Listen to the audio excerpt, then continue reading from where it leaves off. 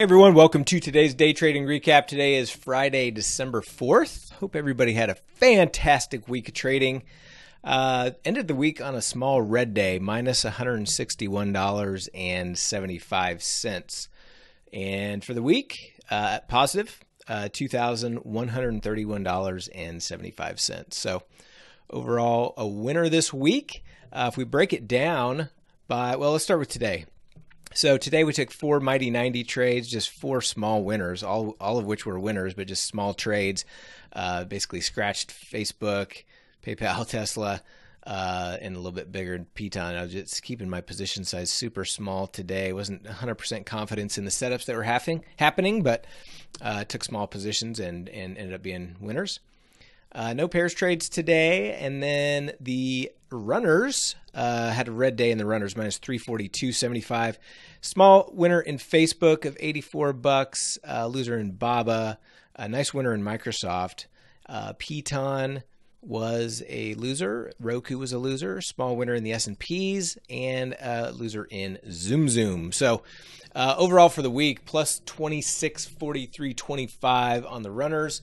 Just had the one pairs trade for 39.50, and then weekly P&L for Mighty 90 minus 551. So small or red week for the Mighty 90, but nice and green overall. So let's take a look at our trades today and go through those really quick. Starting with, I'll start with the Mighty 90s with Facebook.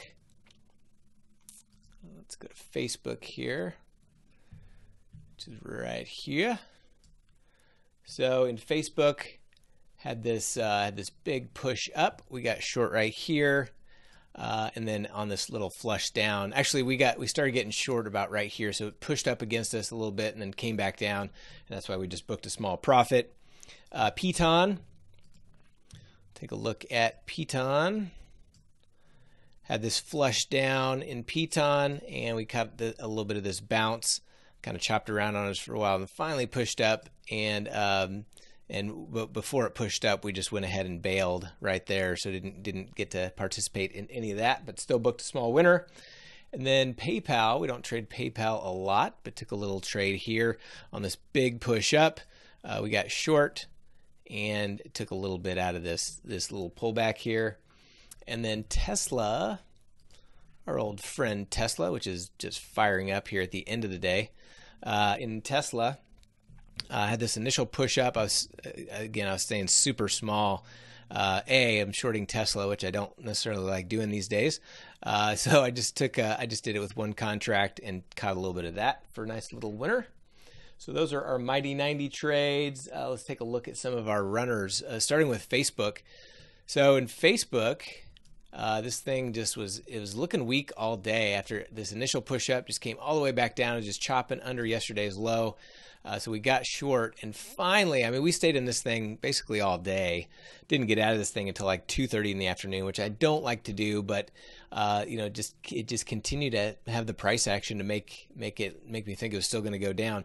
We did have this, took a little heat right here. In fact, on this push up, I was trying to add right there, never got filled, and it just ran down, and so I just left my original position on, and finally broke down and booked a little winner there to end the day.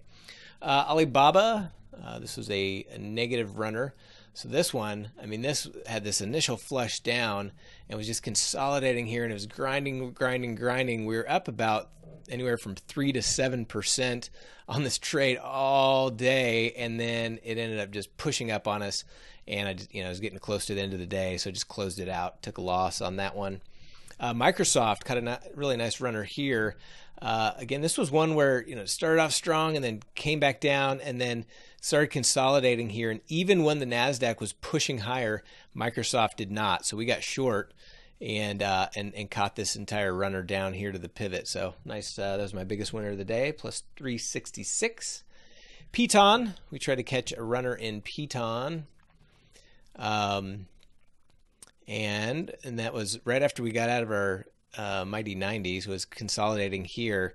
Thought we were going to see another push lower, but it didn't. It pushed up, so it just flushed us out. We just took that off. ROKU was another loser of a runner. This is a situation where it started off strong, came down, tested unchanged for the day, and bounced right back up. And it started consolidating above this pivot. I really thought this thing was going to fire up to the upside. It did not. It just kind of pushed down, so we just cut our losses out pretty quick on that one. S&P, we took a runner in the S&P futures as price. I made this initial push higher, started consolidating here. We got long right in this area here and just rode it up to back to the high and ended up getting out about right here. So nice little winner in the S&Ps. And then lastly, Zoom. We took a loss in Zoom. I was looking for a continuation lower here in Zoom. It was just chopping around in negative territory. Tried a couple times to go positive, and when it came down to the lows of the day and started consolidating under this pivot, I was looking for a continuation lower. Did not happen, so pushed up, so took a loss there. So overall, down $161.75 for the day, but up $2,131.75 for the week.